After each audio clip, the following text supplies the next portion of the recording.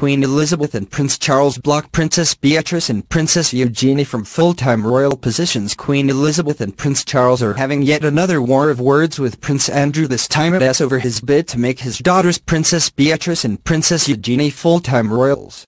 According to reports, Prince Andrew raised the matter directly with his brother Prince Charles, as he wants his two daughters to be given the same royal privileges as Charles' two sons, Prince William and Prince Harry.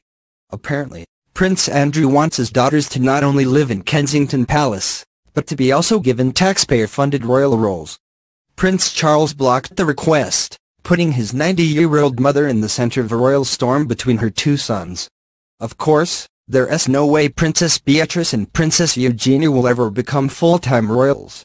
They simply don't have what it takes to be the kind of public royals who could take on important charity work along with royal engagements in a full-time capacity. Even though Kate Middleton has long been criticized for being lazy with a work-allergic problem of her own, she can still make heads turn and command enough attention to her causes thanks to her celebrity status to give her charities the attention that it needs. Beatrice and Eugenie don't have the charisma, the character or even the popularity for Queen Elizabeth to even give them any sort of royal responsibilities, let alone anything else. If that weren't enough, there's speculation that Queen Elizabeth wants very little to do with Princesses Beatrice and Eugenie simply because she don't want their mother, Sarah Ferguson, in the spotlight again. Queen Elizabeth knows that both girls take after their parents Prince Andrew and Sarah Ferguson when it comes to their work-shy attitude, who want to do nothing more than become celebrities who work off of royal benefits. They already live a jet-setting life while commanding every luxury the world has to offer, thanks to their royal titles.